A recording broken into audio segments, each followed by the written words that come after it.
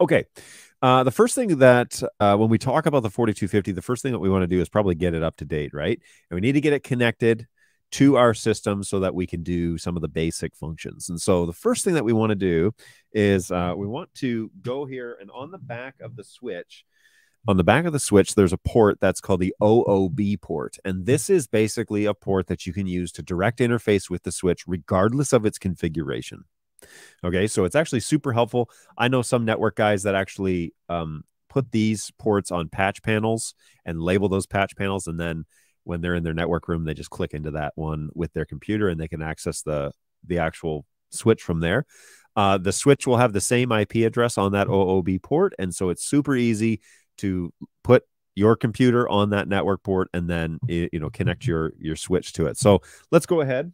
I have this cable pre-plugged into my computer, and I'm going to plug this into the OOB port. Now, one of the things that you should do is we're going to go to our control panel, and let me share this on a secondary screen with you so that you can see what it is that I'm up to. Okay. So we're going to go over to control panel, and I'm over here in the corner, by the way. We're going to go over here to control panel and go to network and sharing center. And here we are going to go to change adapter settings. Now, for most of you, you won't have like additional network ports disabled and that sort of thing, other than your Wi-Fi, because you're a good NDI guy and you don't use Wi-Fi for NDI. So we're going to watch these network ports, and the easiest way to find out which port is the one that you're using is just all the ones that are currently in disconnect. When you plug this in, it's going to query the it's going to show activity on it. So what I'm going to do is plug this into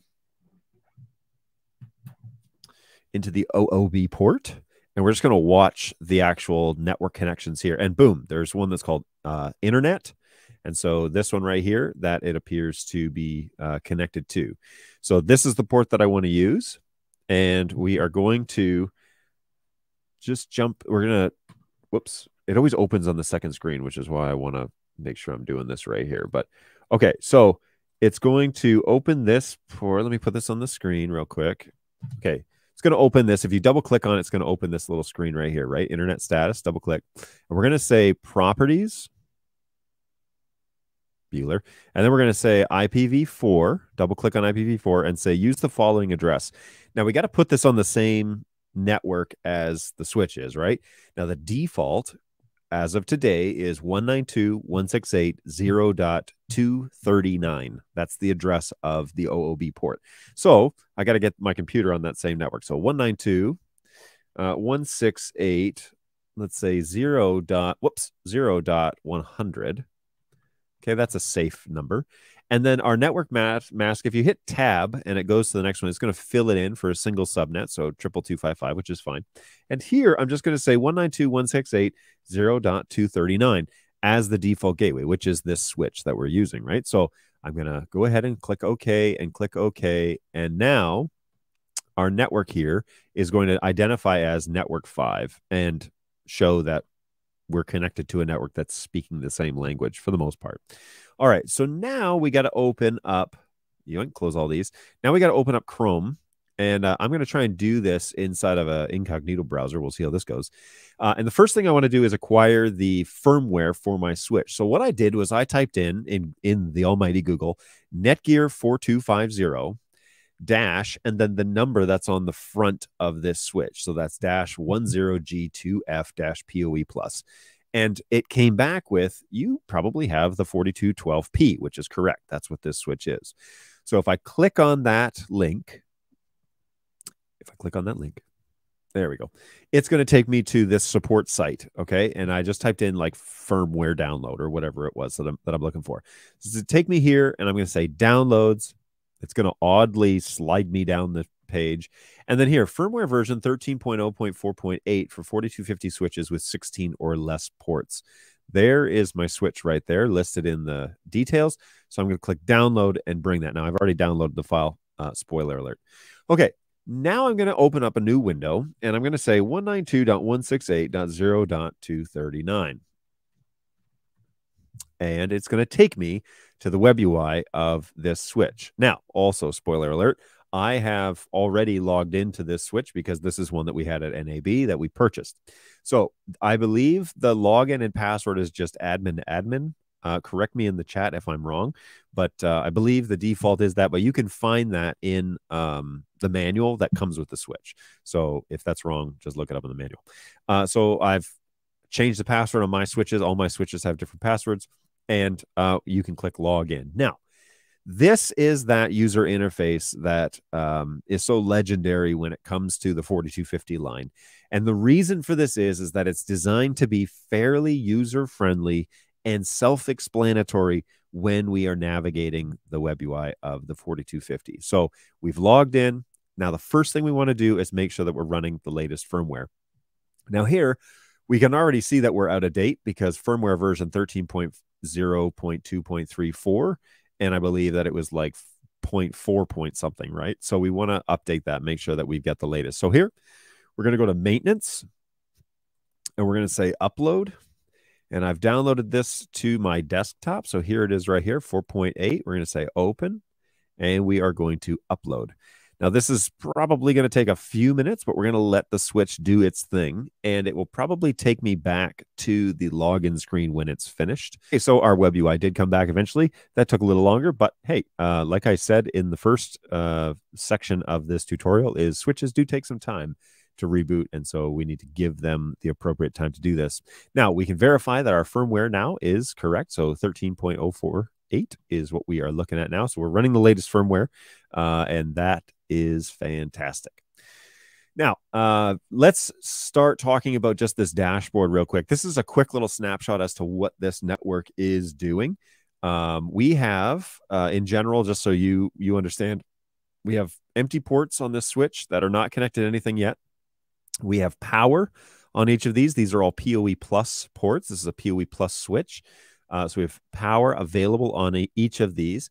However, there is a maximum budget on this switch. And I think is it 150 watts? Is that what this one is? I'm pretty sure it's like 150 watts. So that's not a ton of power. The switch will do what it can to manage, that. And if you have a studio, you're running PoE, and so only issue 15 watts. If you have a camera, that's PoE plus, that's like 19 watts or more. And so it will do what it can to manage that and make the rest available to the network. But the switch does have a maximum. And so you can't run, 8 4K cameras on this particular switch because you'll run out of power. That's just reality. But know what power budget you have and how much you have to work with, and then give yourself 20%. So the general rule is always give yourself an overhead of 20% on PoE, and everything will hum along just fine, and you won't have brownouts and cameras that are randomly rebooting because they all of a sudden require 19 watts and not 15, and brown out and then go into a reboot cycle. So be careful with your power budget.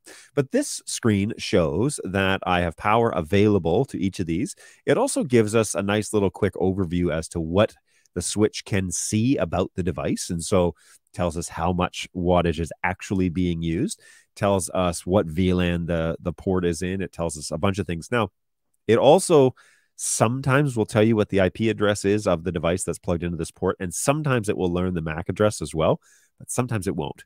And so it's not a hard and fast rule. It's helpful, but it's not gospel. And so we need to be kind of careful with that as we go forward. Now, we also have a general overview of our configured profiles. We're going to get into that in a second. And computer companies, networking companies, companies that make stuff like BirdDog, we're getting a lot smarter with showing this stuff so that you can see what's going on your network. And so CPU utilization, how much CPU is being used on this switch, of the onboard CPU inside the switch. I said this one time to somebody. I said, well, there's, managed switches, there are like CPUs, and the managed ones will actually manage the CPU usage better than the unmanaged ones. And sometimes the unmanaged ones don't really even have much onboard power. And they were like, switches don't have CPUs. And I was like, yes, they do. They 100% do. So there's CPU in here, and there's also onboard memory. And these are the things that help traffic the data across the network. And so it's important to know that. Finally, on the right-hand side there are actually fans inside this switch.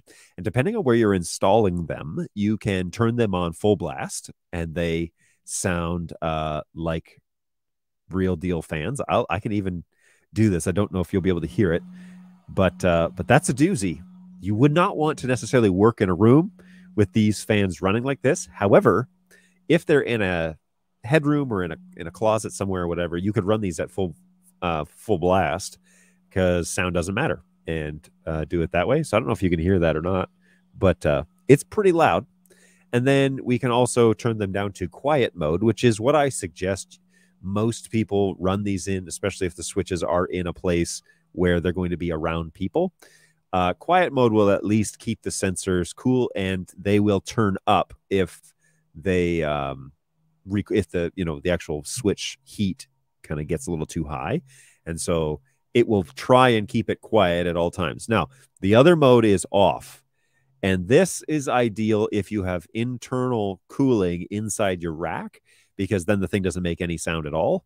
But they actually make rack units that have like air conditioners in them, basically, that keep your whole stack cold.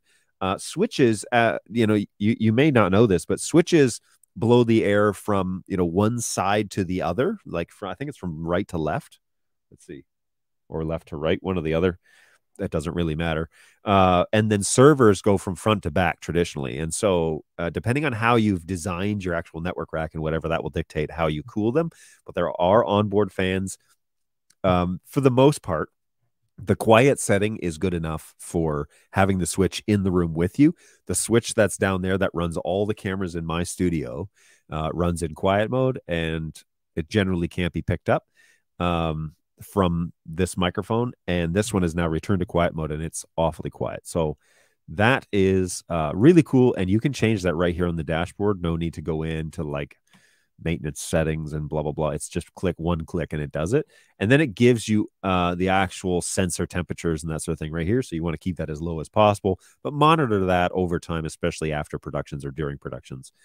That's a good piece of information to know. So that's our dashboard.